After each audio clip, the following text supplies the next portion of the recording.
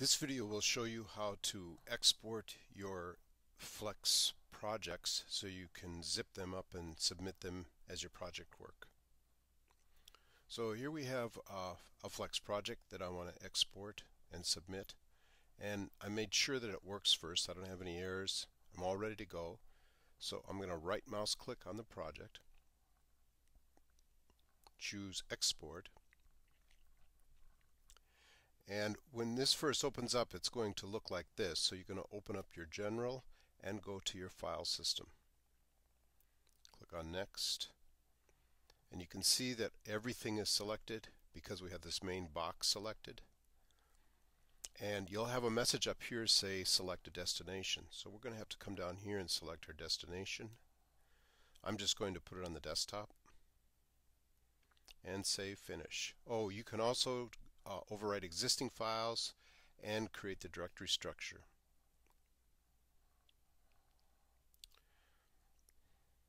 Now if I look on my desktop, if I look on my desktop,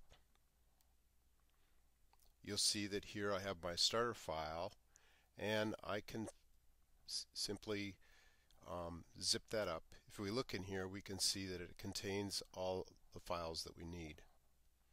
So I'm going to zip that up, and then this is what I would submit as my project. Of course, you'll have the file that your name's proper before you do that. So you could change this to the proper name. Now let's test this out and make sure it works okay.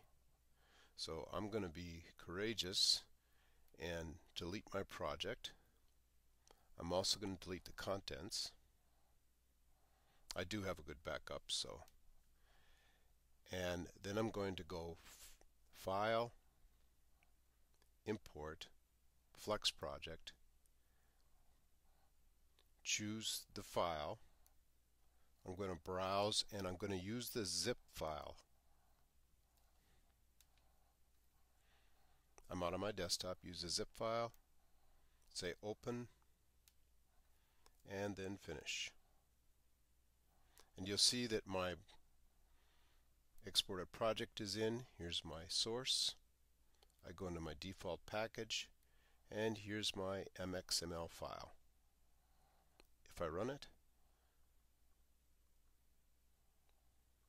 I see that everything is as expected.